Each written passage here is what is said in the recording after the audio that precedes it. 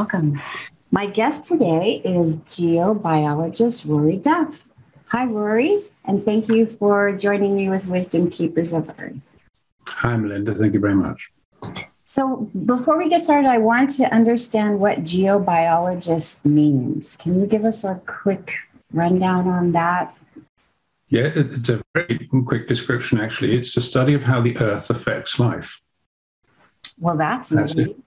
Yeah. All life, animals, plants. All life, yeah. What does the Earth do? It affects the way we live and how we live and ourselves, our bodies, yeah. Mm-hmm. And there's a variety of ways it can do this, but there's a particular area that I'm interested in, the inner core of the Earth, the solid inner core, sits within a liquid outer core.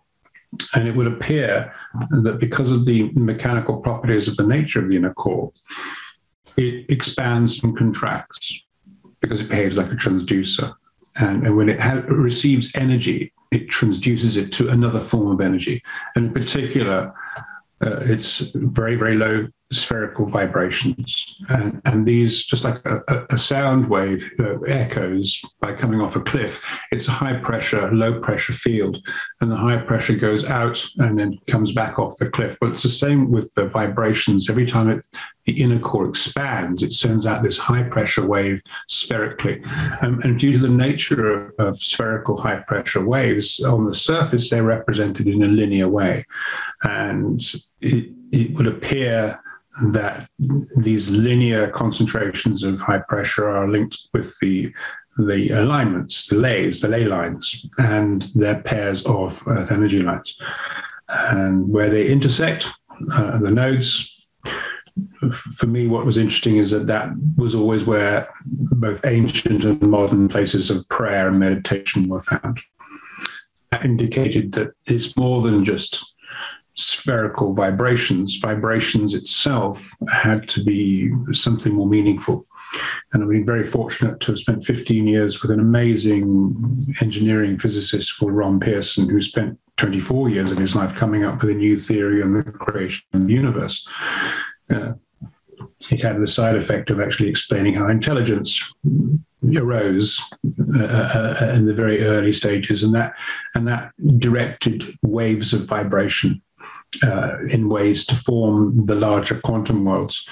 So vibration and universal consciousness were forever inextricably linked. So where you have these spherical, very low frequency vibrations, that's a source of consciousness. And so when you find people meditating and praying on these intersections, they're tapping into the universal consciousness, and in both directly and indirect ways. And that's why we find the very strange situation where some places on Earth are sacred. And from a geologist is where I started. I thought, well, why do geologists, why would they find some places to be sacred and others not?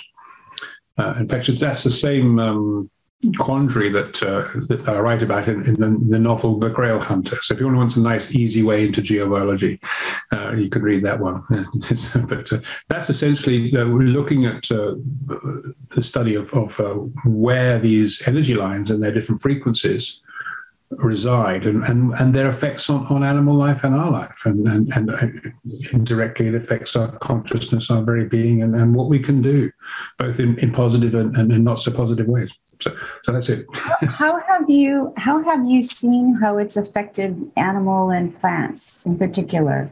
Is there a particular growth spurts that happen, or have you noticed a pathway, perhaps, the way the plants are growing, or how animals might respond to this? There are subtle observations in lots of ways. I can name one or two. Yes, for starters, the lines are what we call them, but essentially they're corridors of high pressure energy, which sit within a low pressure environment. So they're all in a field of energy, except that the lines are the high pressure elements of it. They go up into the air a while and down into the ground, just like earthquakes travel through the earth. It's the same, vibrations travel through. So what we find on the animals, when I've been dowsing years ago, I would track these lines through fields, and typically I would find for instance, a herd of deer, all sitting down and basically coming together, and they would actually be on one of the powerful lines. They would choose that area rather than others. We have cats also where they will choose a specific area in a house. And invariably, when you look at the energies in a house, that is where there's an energy concentration. So they seek out these areas, and animals do. And there's other connections with birds a little bit as well. But so there are indirect observations. They're sort of subjective in that sense, but there's definitely a link. So in terms of birds, I'm curious because we have a lot of, on the islands, when I have guests come, they say, wow, you have so many birds. And they start singing very early in the morning here. So it seems like we have that here, but does it have to do with more of migration or where they end up nesting or landing? It's not so much like I haven't looked at the migration point of view, but the perhaps most obvious signs of the bird connection are when you gather in meditation on nodes. Invariably, you'll find that there are local birds to the node that seem to be or take an inordinate amount of interest above so the normal to watch what you do. We've had a phenomenal number of meditations on sacred sites where we're joined by the birds or individual birds calling to us, even to the extent we were in one place a year ago with a small group of us. It was a powerful node in Wiltshire. And every time we mentioned the word crystal, because we were working on the crystalline grid at this place, this nearby crow literally croaked, made that crow sound. And we must have said the crystal 9 to 10 times. Every time we said the word, it would croak. It was like there's something here that connects the birds to us and what we're doing, to the location of the place, such that they were drawn to that place to do that. And the only reason they could do that is that they had some sort of sense that this place was special. Oh, that's really delightful. How fun. When the animals and birds can join in, why not, right? It helps us. It makes us feel more connected. I think we've still got to learn from nature. And I haven't mentioned about the dolphins and the whales, but there's no proof, but there's a lot of thinking that they're the ones that are looking after the nodes that are in the oceans. I believe that. One of the things I wanted to ask was, you are a dowsing teacher. Yes, you started out, or were you dowsing before? Was geobiology first and then dowsing, or how did that start? No, it started as geology. I was working in Southern Africa on the mines, in the gold mines, and the geologists were regularly rung up by the local farmers to come and look for water. And the Italian geologist called Paolo first said to me, "Come on, Rory, we've got to look for water for this farm." It's the first introduction to this, and I thought, not sure what I can do. And we pull up at the farm, and he pulls out some dowsing rods from his car. And he says, "Oh, we know the water's here, Rory. We just don't know exactly where." And we proceeded to dowse, and the water in limestone tends to be in small channels, only about a foot wide. And if it's about 20, 25 meters down, it's very easy for the driller to miss. Since we arrange the drilling, we can be precise with where we want. And we dowse, we drill, we find water. And when it works all the time, you kind of think, okay, so what's going on? And when I came back to this country, I came across the work of Hamish Miller and Paul Broadhurst, and then dowsing the Michael and Mary line from Cornwall all the way up to East Anglia. And I wasn't far from that when I was living in Devon, so I thought, well, I'll go and visit one of the sites. And after about an hour, I managed to connect with these energies and get the directions for where they crossed over in this church in a place called Crediton.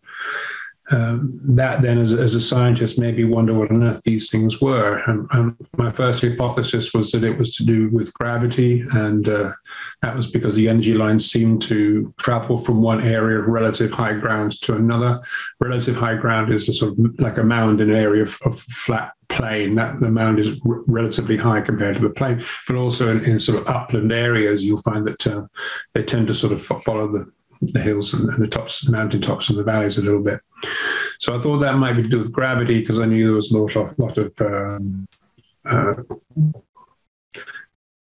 corrections made to the gravity data when you use gravity meters to assess an area from the point of view of its mineralogy. So when you take the raw data and look at it, it was showing that there was a connection to gravity. I actually was wrong with that, but found out later with subsequent observations that the side-to-side movement of a line, which happens, even 6 hours one way, 6 hours other way, and different frequencies of lines that have different sort of movements. But when the moon is much closer to the Earth, you find that the lines are pulled further south, as in the northern hemisphere. So there is a gravitational influence on the normal movements of these lines, and the more you look into these observations, you realize that there's a complete interconnectivity and a larger number of complex interactions and influences on these energy lines. And although that there's this pulsing, from a beating heart, if you like, in the center of the Earth, this vibrational energy is two ways. It's a sort of standing wave backwards and forwards, and it's influenced by energies coming into the planet as well as coming out of the planet. So there's this constant two-way interplay between the energies, and that now includes the position of the sun and the moon. In fact, there's one particular type of energy line that actually alters its side-to-side movement precisely at the point of the half moon. It sort of stops its side-to-side movement and does a slight reversal, and from the half moon to the full moon, or the half moon to the new moon, a new sort of cycle of side-to-side starts. And then once it's a full moon or a new moon, that side-to-side cycle is constant all the way until the half moon state, when you get that sudden shock. So you then the side-to-side movement is connected to the moon. And then a great dowser called Billy Gorn had identified that the lines themselves have bands within them, and these bands have different flow directions. And that was an important find, because the flow directions, again, were two-way, predominantly either upwards to side or down, but they had a neutral flow. And that was really quite crucial. But I'll come to that perhaps a bit later. But the predominant flow of these energies were 360, three-dimensional 360. And we think now that the flow directions are connected to the movement and the spin of the Earth and the position of the planets in the solar system. So that now exerts a much more an astronomical and by default consciously astrological influence on these energies, and by default us when we're on these lines. And that because we ourselves have three fields, if you like. We have an electromagnetic field, a gravitational field, and we have a vibrational field. So our collective field, just like every single object that's around us, which is nothing solid, it's all energy when you come down to the particles. There is a constant interaction going on between the field of the chair or whatever we're doing and our field. And for this is kind of like how we can dowse in a way, because if there's water 30 meters down, then we're familiar with the frequency and the vibrational field of that water. All we've got to do is tell our subconscious to recognize that. And when we set up our communication between our conscious and our subconscious mind, just like asking ourselves to wake up at 5 a.m, we program our minds to wake us up at 5 a.m. And somehow when our conscious is asleep and we're just in our subconscious, this command is carried out and boom, we're woken up precisely at 5 o'clock. So we have this way of programming and communicating between the conscious and the subconscious mind. And that for me is the essence of dowsing, is that communication, because the subconscious now is a connection to the universal consciousness, and you can begin to progress your dowsing from the initial just getting a yes/no response with your rods. It builds to a form of mediumship where you have a full-on communication, not just with your subconscious mind, but with the beings that are then connected with. And it's not too far a step from mediumship to occur where you're having communication with ancestors and things like that. Yes. As a dowser, I work a lot in that field and working with ancestral energies. But what you're saying is that this tells us also, because of this communication, that we can distance dowse. So I can dowse from a distance from someone who, for you, for instance, or someone different, far from me, who calls me to work with physical issues. Can that also be done with these energy currents and these energy lines? I mean, have you developed to the point where, you have, but some of us who can't participate and be there with you, is there a way we can tune in and to those particular energy currents? Well, yeah, the remote dowsing is a major part of my work right now, but you have to build up to that, just like you have to build up to the sort of a degree of trust when it comes to moving the energy lines and repairing the nodes. That's another big subject, but it's just all a progression. You start and you walk the fields and you find the lines and you learn from them, because essentially these lines are our teachers. We learn from these energies, and it's the same with the Gnostic Gospels and how they viewed the serpent in the Garden of Eden. They called it the instructor, the teacher.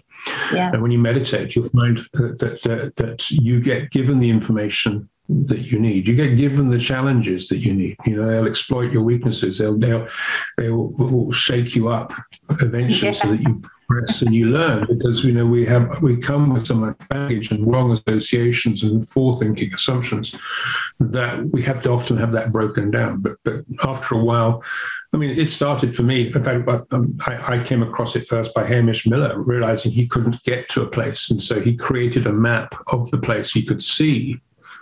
So he didn't have to go there. He could then walk around the map on the ground, and he had the same sort of effect of, okay, well, what was up there was down here. And if you constantly look for feedback and blind and double-blind experiments, and I used to work with another friend of mine, and he would check my work and I would check his work.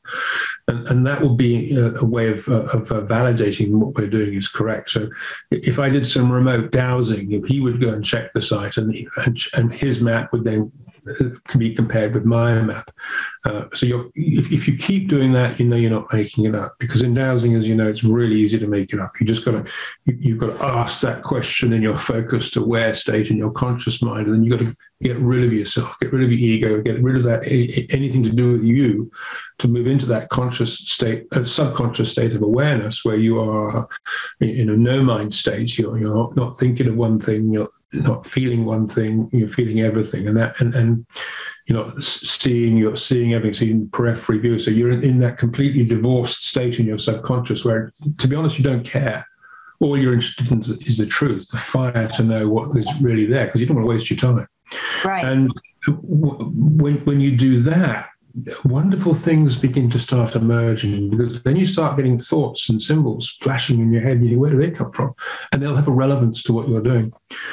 And in remote dowsing, one of the wonderful ways of getting feedback is if you find on the large scale maps, for instance, when you look on the large scale maps, I will mark out the cities, if you like, over a sort of 200 kilometer square radius, and I'll know the line is heading towards it some way, but I don't quite know where. So I'll start on a large scale, and then maybe two lines coming into it, and I'll be within 20, 30 kilometers of accuracy, and I'll narrow the area down, and then I'll get a smaller scale, and instead of the 200 square miles, I'll be looking at maybe 20 square miles, that sort of thing, and I'll narrow it down again after that, wondering all the time where this node is going to be.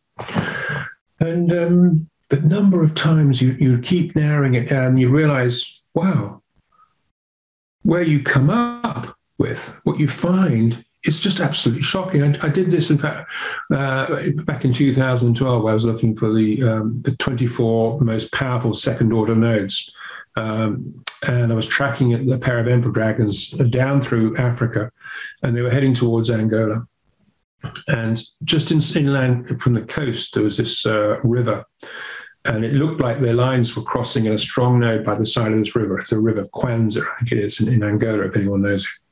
I'm thinking, I wonder why they're crossing over there with this type 4 alignment. And so I zoom in, and I find there's a small little habitation right on the banks of this river, and it's a little township called Maxima is its name. And I'm thinking, well, that's interesting. There's obviously people there, and I'm zooming in. And oh, there's a church, church to Our Lady sort of thing. And I thought, well, that's probably where the node is. And it's just thinking, that's people praying at the church. And when you start looking into it, you Google the church, and you think, oh my goodness, 1855, because this is an old Portuguese colonial area. In 1855, someone had a visitation from a Marian apparition, just like in Lourdes. This place has 1 million visitors a year locally. It's an annual pilgrimage site. And I'm totally blown by this. I thought, well, I had no idea. And yet this has emerged from remote viewing and remote dowsing. I thought, well, you couldn't make that up. So that's my feedback. So when I have that feedback from remote dowsing, I think, well, okay, I must have that time got it right. So that's quite useful. And but there's probably another example we'll come to later, actually, which I'll mention. Well, you sort of glossed through this idea of the emperor line, so maybe we should talk about those a little bit. Can you tell me about those? Yeah, this again, for me, I basically, as a scientist, when you're not sure what's going on, you just make observations. And you just keep making observations till you can form a hypothesis. And I tried the one with gravity, it didn't work. And then with further observations, I've decided to map a whole area in northern Wiltshire where I was of a particular type of line. And I progressed just by making observations. And as a lady I knew, actually not far from where it was in Devon, in Crediton, and we became friends. She was one of the world's scientifically tested healers. So I've been blessed with meeting some incredible people in my life. And Carol Everett, her name, was flown to Denki University in Tokyo, where she was just literally going to be tested for a medical intuitive ability. And she was wired up to an EEG machine, and this patient had been diagnosed that morning. And her job, Carol, was to try and medically intuitive what was wrong with this lady. And within seconds, Carol said, oh, I can tell you've got a tumor in your ovary. And the professor, Yoshimachi from the university, Denki University, said, oh, we've flown you 3,500 miles. We've hardly got any seconds of footage in your brainwave activity. And Carol turned around and said, no, I can get rid of it. At a distance of 2 meters all the time. And you can see, well, she wasn't in the same room as the thermal imagery scan, but on the thermal imagery scan, this is live TV by Fuji TV, filming it. You can see the red area where the tumor is, and it's just disappearing slowly into background blue. 7 minutes that this tumor was gone. And she gets rid of tumors, or has done for years. It's the most amazing thing. But that was the first time any healer has been filmed in live TV conditions in a laboratory healing someone's tumor. Anyway, Carol lived on this type 4 energy line, Michael and Mary line in Crediton. And I knew she was there because I knew her sanctuary where she did the healing was right on the Mary line, which is one of the most powerful lines we ever thought. I mean, we didn't really know much then. And I thought, well, obviously she can heal on these lines. But I learned from that actually, although she works on that line, she doesn't need to be there anymore. She can still be a great healer when she's not on the lines. And one other thing we learned about meditation is we can meditate on these really powerful sites, but we don't always have to be there. We can meet even online when we're all separate.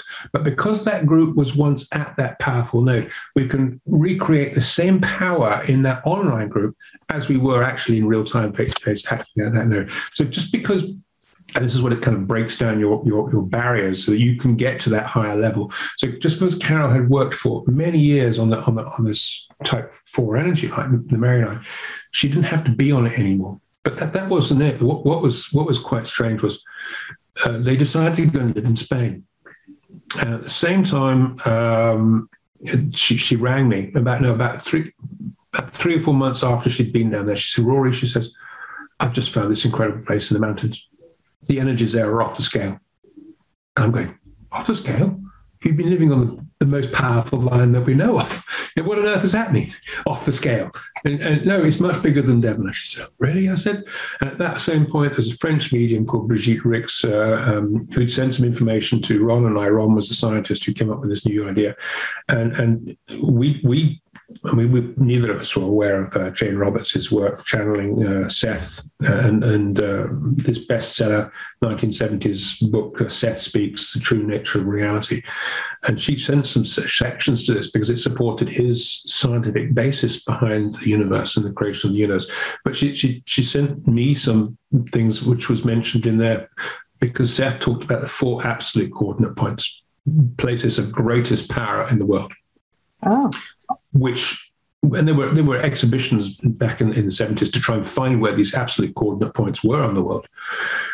Now, this had me quite slightly confused because if there had been 2 places in the world, that would have been 2 lines going around the world, and the way they cross over, 2 points. As soon as you introduce a 3rd great circle-like line, you either have those 2 positions again because all 3 lines run through those 2 positions, or you've got 6 points, but you can't have 4.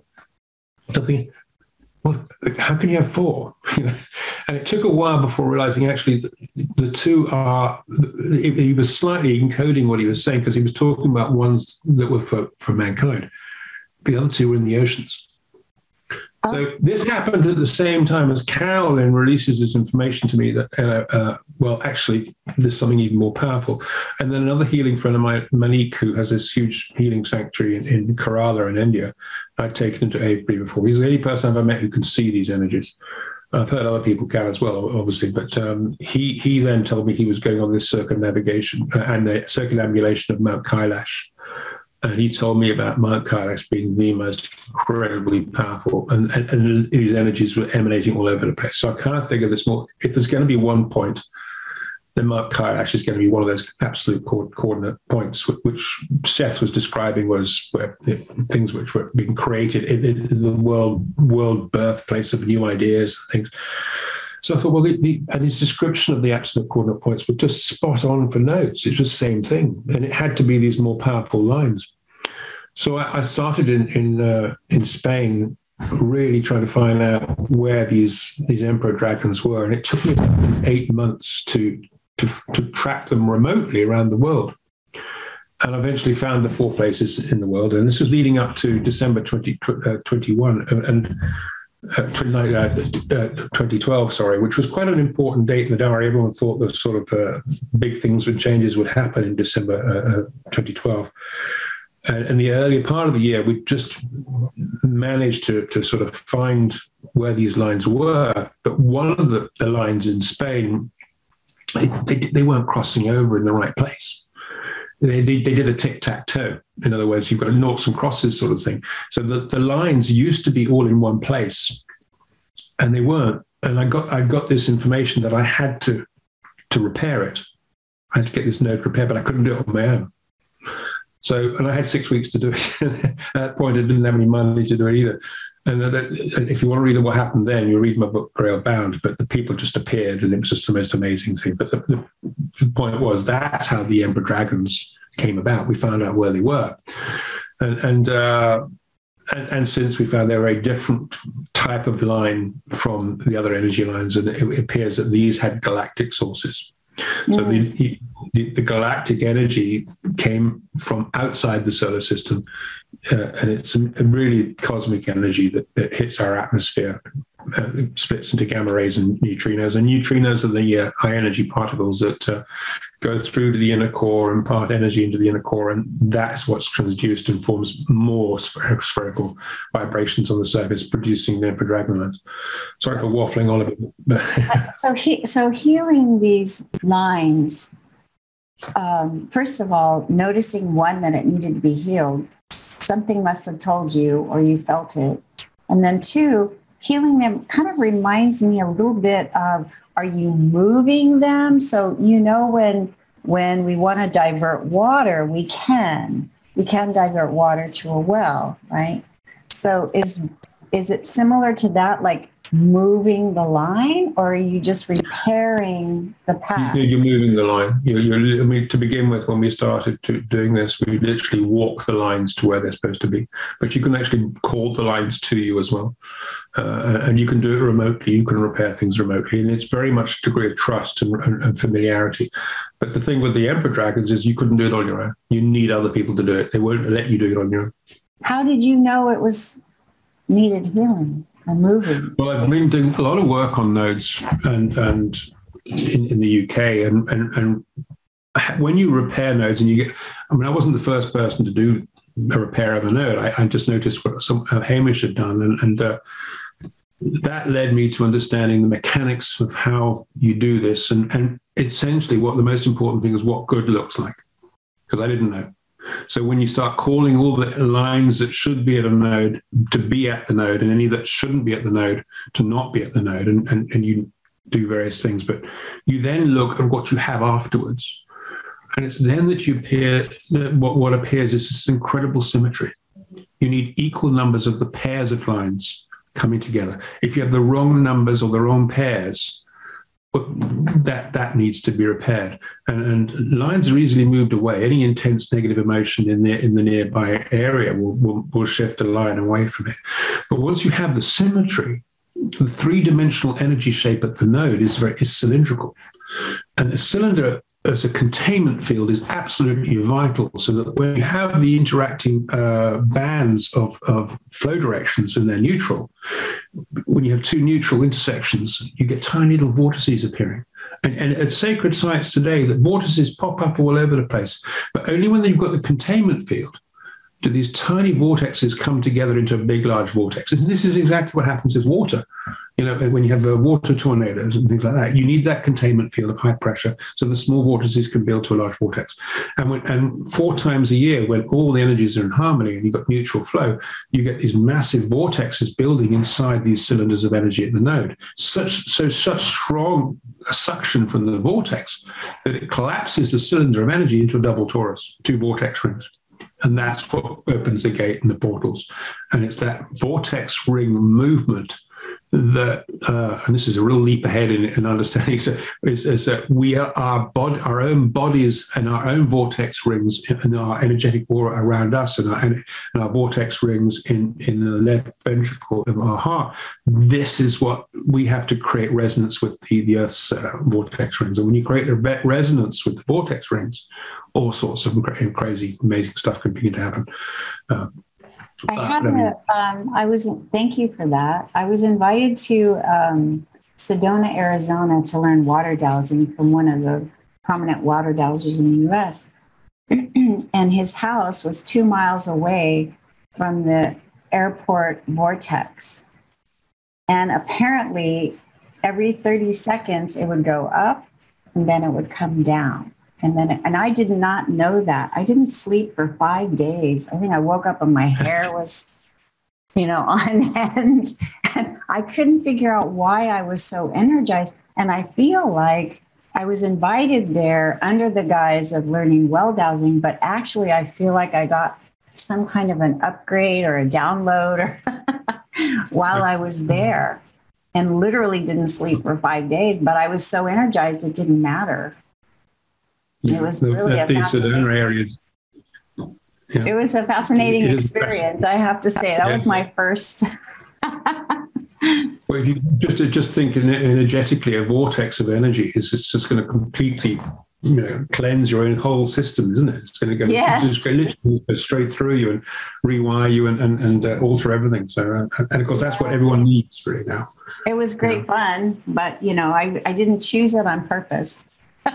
It was a higher consciousness concept. I think when you start connecting with the subconscious, you begin to wonder what life you have left of your own, because you end up right. You just do what you're told, Right. So the power of these energy lines, currents, there are different categories. I know you spent a lot of time categorizing these different lines. They're just different frequencies. That's all. The side-to-side movements are varied a little bit. The character of the movements vary a little bit. The widths tend to vary a bit. The rarity. The big emperor dragons. We found 3, but then since 2018, 3 more have appeared. And that's another story, but they're rare. And then the type 4 lines, like the Michael and Mary line, they're also pretty rare. I mean, there's only about 12 to 13 pairs across the UK. But then you've got a much more common type 3 lines, type 2 and type 1, and they're the smaller frequencies. They move slightly faster.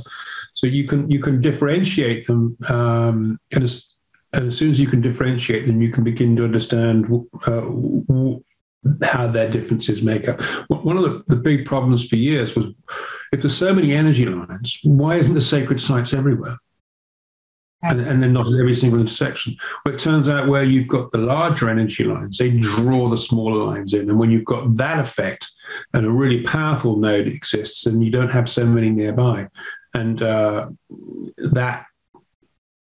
that explains why some of, for instance, like the Knights Templar didn't build chapels everywhere, but they built them on the most important nodes, like in Chartres and other places like that. So there's the differentiation between the types of lines helped us begin to understand the more powerful sites and the less powerful sites. So when the Emperor dragons cross over, we call them the first order nodes, like the one we've had in Spain. For me now, the thing is to find the major lines, where they intersect, and get people to them. So, sorry, I'm waffling on. So I would like to correlate the these emperor dragon lines, the bigger lines that have a more of an impact for us in our consciousness and our awakening. And I read your last newsletter, and there's something you feel like this energy that we're in this conscious awakening. The dragon lines are there to help us. Is this correct? And two, 2024 is when you see things beginning to shift. Is there a label? What is this time between now and then? Because I can tell you what I feel, but it's a little chaotic. Okay. We definitely seem to go through a transition zone. Well, the 2024 came about in a couple of ways. As I mentioned earlier, sort of December 2017, January 2018, and then the last Emperor Dragon, the sixth one, arrived around July 2018. Everything around that time seemed to sort of burst into expansion. All the energy lines doubled in width, and I asked other people around to just tell me what you find with the energy lines. So some huge influx of energy had started at that point. But the fourth energy line, the Emperor Dragon, we found running north to south, pole to pole. And it was just, well, that's where it was. And that seemed to coincide with the Hopi Indian Blue Kachina prophecy, which is when the arrival of the twins occurred. And this is the god of the North Pole and the god of the South Pole, called Palanga Hoya and Pogang Hoya, the grandmother spiders, grandsons, I think they are. And the Hopi Indian prophecy is when they arrive, it'll be 7 years before the red star purification comes into this light of purification. I mean, okay, so I can't say anything about the 7 years. That took us to 2024. But what corroborated a little bit was at the same time in 2017, these energy lines, all these energy lines came into harmony. All their side-to-side movements, when you measure them every day for 18 months, which I did for about 12 lines, and every time I took the dog out, I would measure where the lines were and check hourly. And we found that 4 times a year, all the energy lines moved in harmony. And they would stay in harmony for about half a day, 3/4 of a day. And they were always on the day before the solstices and the equinoxes, which really threw me out, because I thought, well, why aren't they on the solstices and the equinoxes?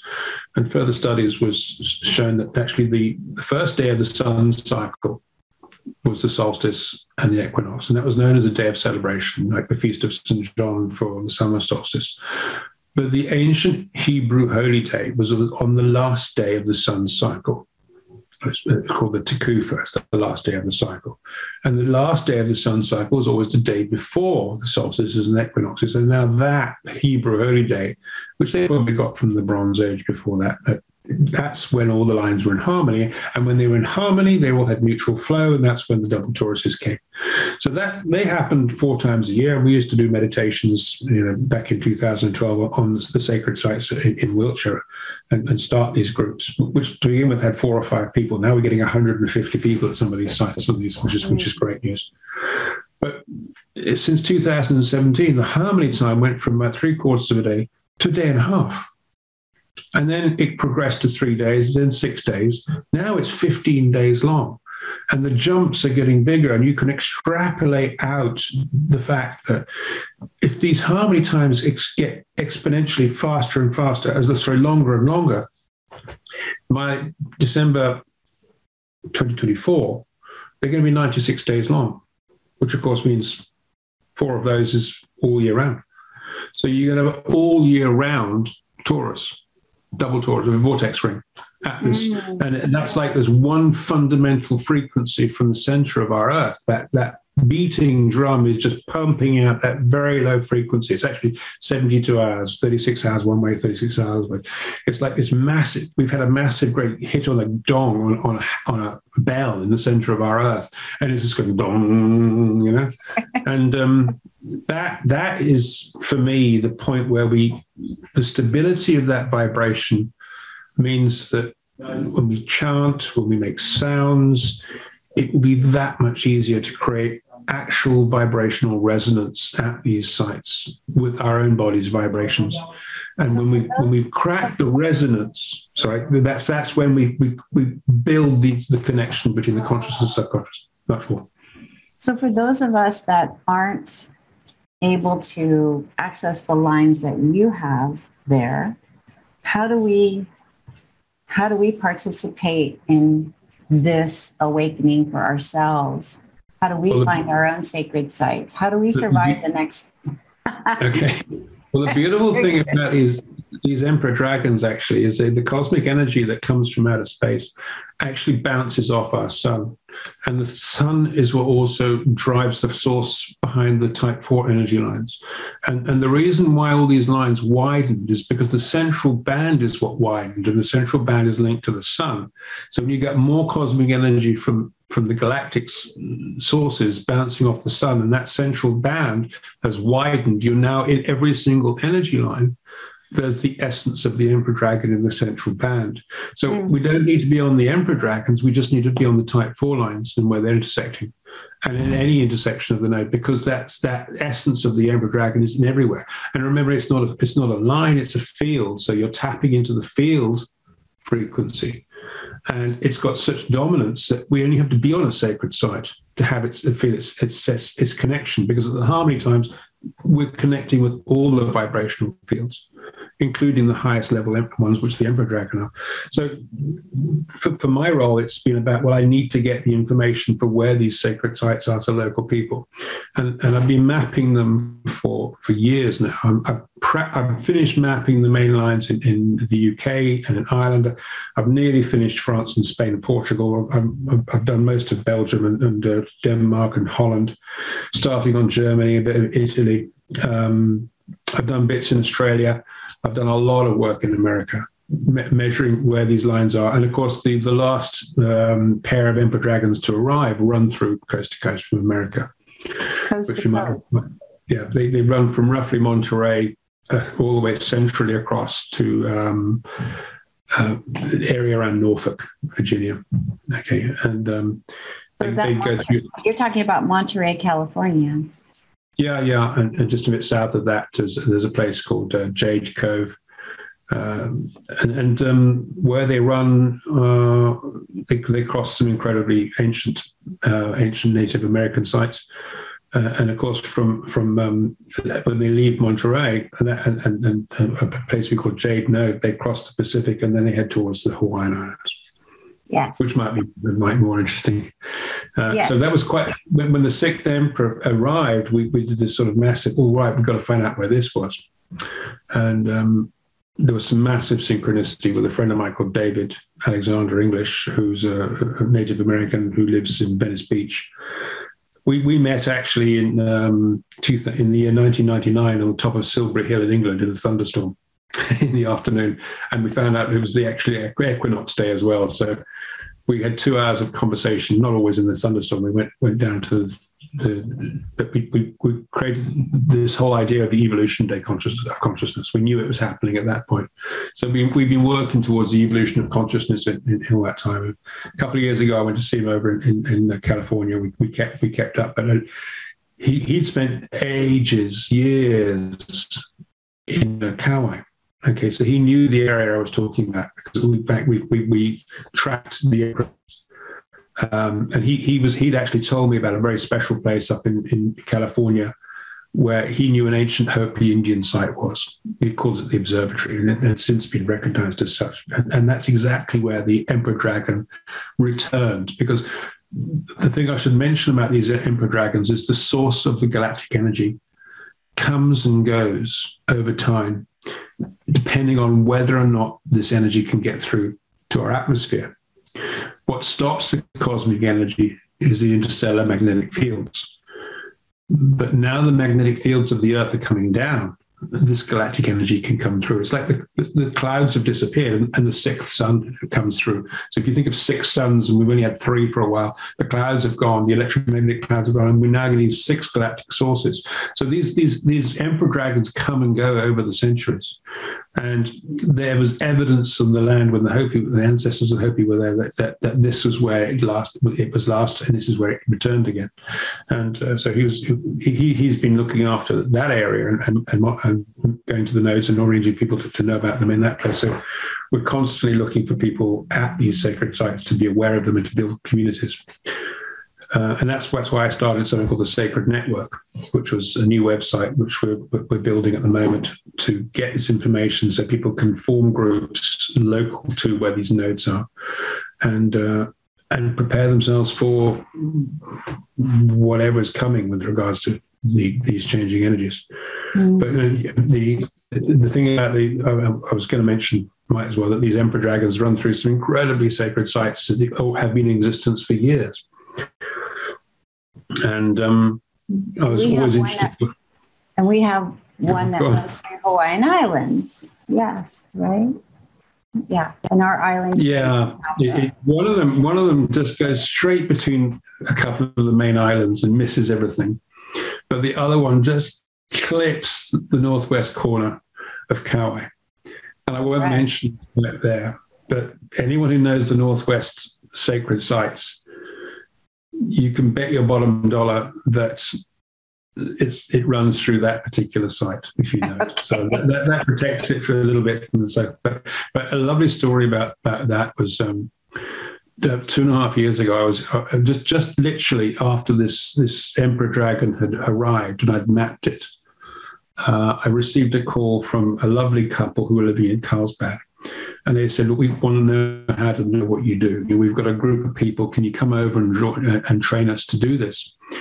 And I checked them out on the website. And I'd seen they were on retreats on Kauai. And I said, I wanted to tell them about the Emperor Dragon that was growing there because I knew they were going back. And I said, next, and I see you run retreats on Kauai. I said, I want to tell you about a place that next time you go there, I said, you've got to visit this place.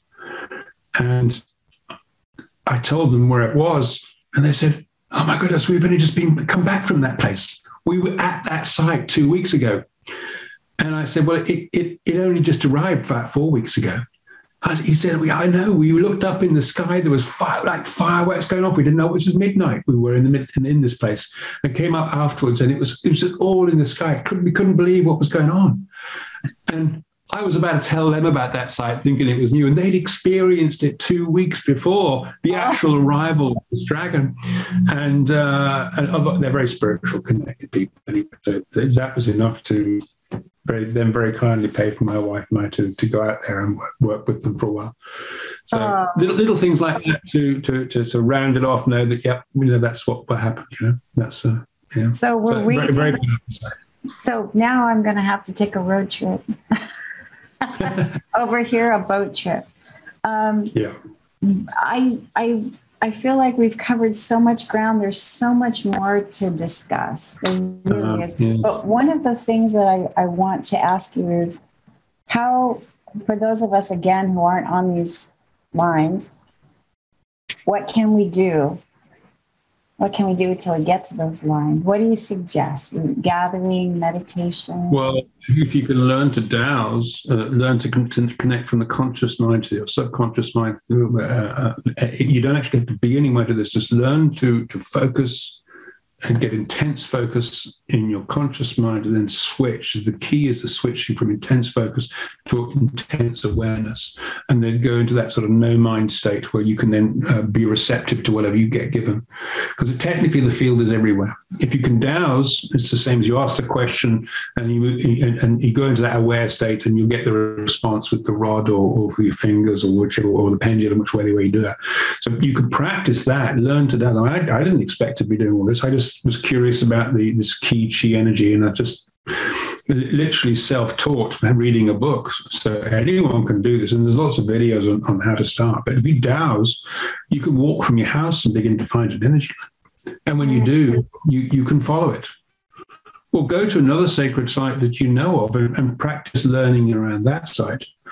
Because that's how everyone, like myself and the early ones, we just taught ourselves to find this, and we get taught by these energies. That's literally it. They are the instructor, and you become the sort of the person who just listens to that. So that's my advice: do that first, and it'll take you on your journey of discovering which is right for you, rather than reliving mine or someone else's life and doing what I'm doing. The wonderful thing about where we're heading is that we're into completely unknown territory. We don't even know the questions to ask. But what we do know is what Steiner talks about. We're moving from individual consciousness to group consciousness. So what we did on our own is not going to work anymore. We need to start working in groups.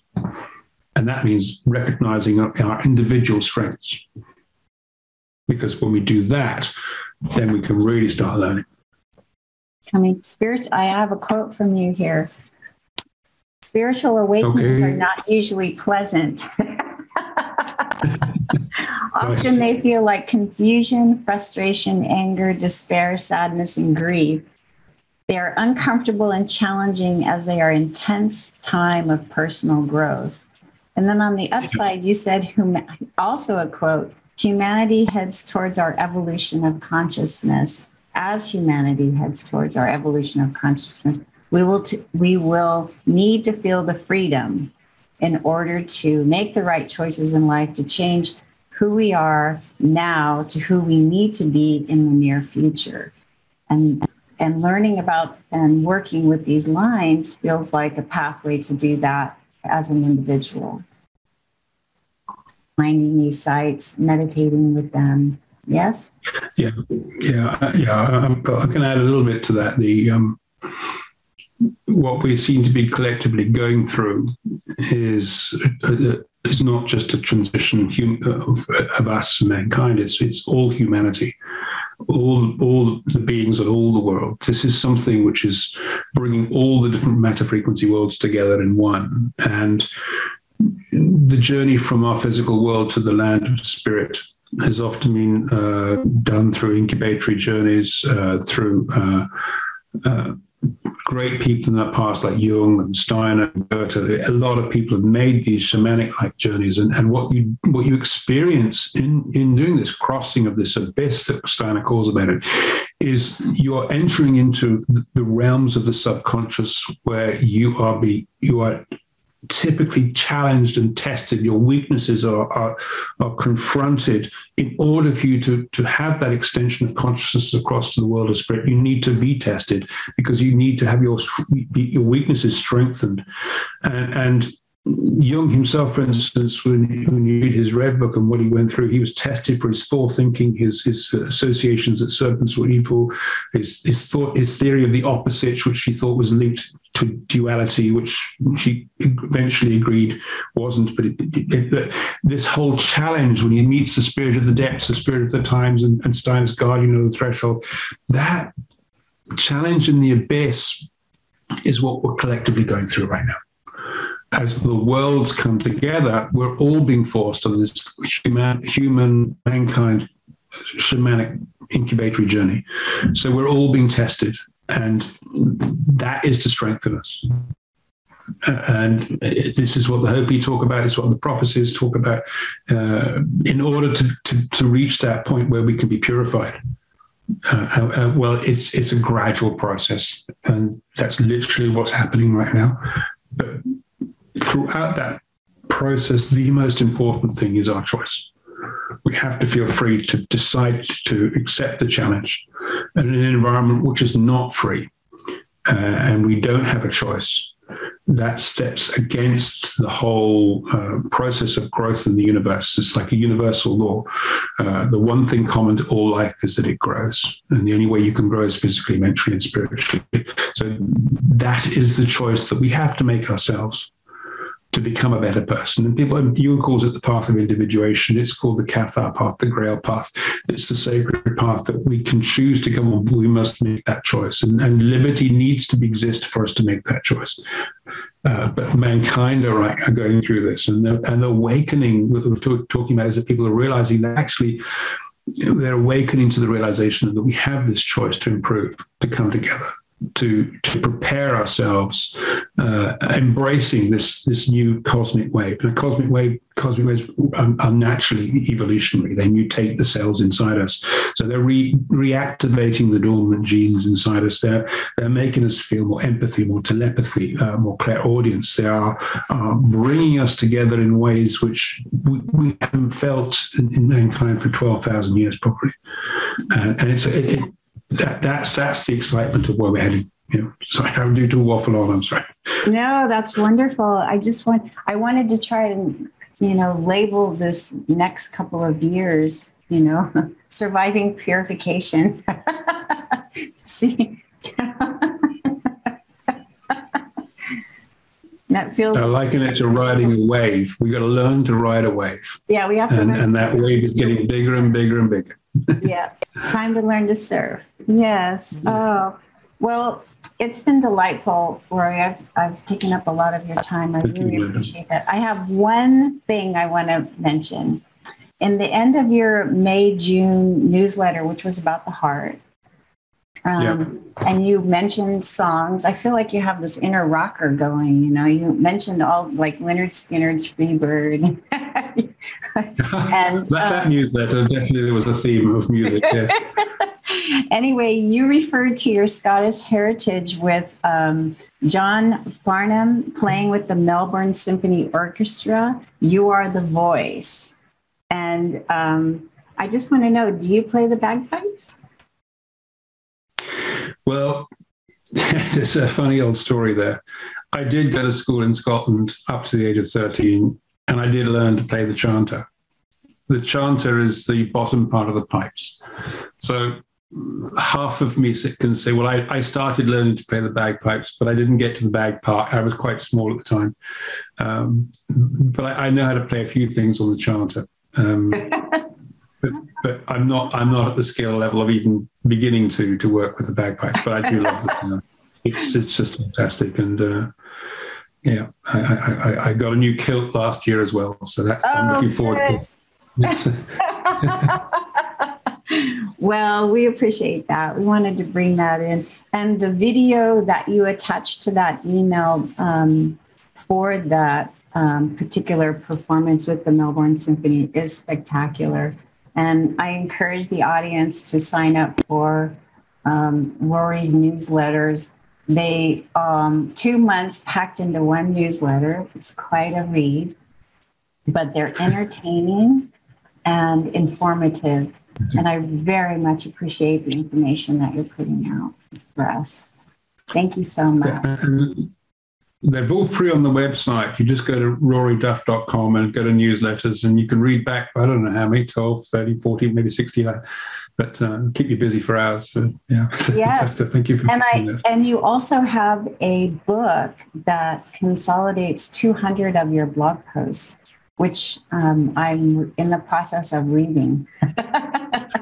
Yeah, that's a free PDF download, and that's the first 200 posts. But if you go onto the link on my Instagram account there and on the Facebook page, which is another 200 posts, actually. So there's double the amount, which is free. You just got to click on the link, and that's a merry old goose chase, which takes you around lots of things and dives down rabbit holes you won't believe. Had a great fun putting that all together. Yeah. And the Grail bound book also, I would recommend those that are interested in that. There's lots of wonderful. Yeah, please do buy the books. But if you want to look at a free video, the Holy Grail Found video is free to watch. It's got about nearly 500,000 views, which is about what the Templars did and how they find the lines. And they were tracking these straight alignments and coming across the intersections like a Chartres. But there's 3 sites there. One place is just a remarkable place in the south of France, which is so powerful inside this Templar chapel. I mean, I've spoken to people living only 50 miles away, French people, all their life they don't know about this chapel. Oh, it's just unknown, and the symbols on the ceiling are just yeah, unbelievable. That's a wonderful documentary, and the symbols were just amazing. Yeah, and the other site in Spain with that window with all this different symbols in there. That site as a place to visit is just phenomenally powerful, and it's one of the top 5 most holy places in the Christian world, apparently, and another site for miracles and pilgrimages. And yet, outside of the region, no one's heard of it. I keep thinking, how many other places in the world? It's been quietly emanating its beautiful harmony. Yeah. So are you going to be leading any more trips in the future? Are you planning any other pilgrimages? I've got people wanting to go back to Spain. I had a really great, successful group there. I want to take more people to Spain. I would love to go over and do a tour of sites in America connected to these emperor dragons and some incredibly powerful places we've been finding in America.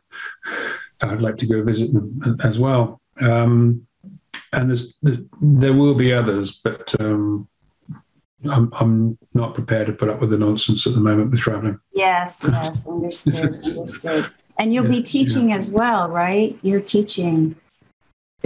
Anyone who wants to, yes, to learn, definitely. Yeah, there's an important thing that we've got to get across. It's not just people finding where these nodes are and so they can come around and meditate on them, but you've got to know how to look after the nodes. That, unfortunately, means you've got to learn how to dowse accurately. You've got to learn how to move the lines and keep the nodes intact. And there's an awful lot of other aspects because it's not just the energies, it's the whole interaction that goes with it. So there's a lot of learning we must do. And have you done a video on this for anyone who might want to start? Not for the nodes. That's on my cards for the end of the year, is to put something together to help people learn more about nodes, and then large vortexes, which are different from nodes. I'm very briefly tell the large vortexes are when all the energies of one type of line come together. But the nodes, the difference is that you've got different types of energy lines coming together. In Sedona, the large vortexes, for instance, at the airport node, I think it's a connection of type 1 lines there. So you've got 4 pairs of type 1 lines there. And the reason, the main difference is because that means the energetic action is more regular at that place because of that. Just because that one type of energy. And there are other vortexes of different energy types in the Boynton node. There is Boynton vortex is a type 3 vortex, which is, and there's another one, I forget the name of it.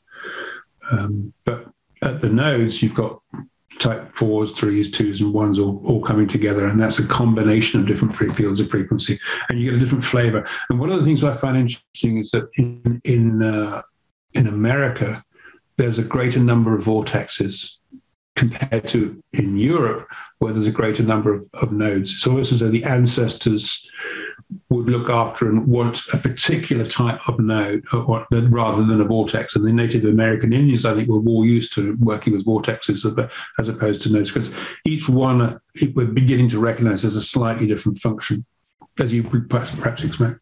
And those vortexes, I'm only aware of the ones in Arizona, but I'm sure there are others. Oh, I found some really powerful ones in the Pryor Mountains in Montana, and also there's an area in Colorado that I know that I've mapped some pretty powerful type 3 vortexes. So there are others that exist. So that information will slowly be put on the maps in the Sacred Network site when it's up in a few months' time. Okay. Right. And Sacred Network site you can find it through roryduff.com. You're working on it. It hasn't come live yet. But no, we raised a wonderful £15,000 in under 7 weeks, which is just tremendous, which is more than we needed. But it's in development right now. It's about to be migrated onto the blockchain, an encrypted network, so that anything you write there is going to be completely confidential. There's going to be groups you can join. You can create events. You can join up other groups. You can there's discussion forums. You can write on, and public and private forums. It'd be a great meeting place for spiritual-minded people that want to meditate around these nodes, and you want to know where they are. So that's what it's basically for. Wonderful. Well, thank you again.